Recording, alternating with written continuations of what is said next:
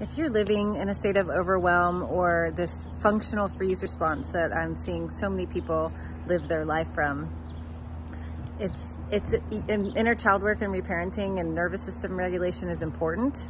You want to get to the part of your inner child that doesn't feel good enough, and the part that is overdoing so much because they're trying to achieve their value with something outside of themselves. You do have to resolve that part and integrate that part of your younger self. And what's also true is that very practically, you need to look at your schedule and start saying no and take away the things that are decreasing the amount of spaciousness you have on a day-to-day basis, so that you can create a lifestyle with spaciousness in it and with your self-care just infused into your daily routine. Because if you don't do it, no one's going to do it for you.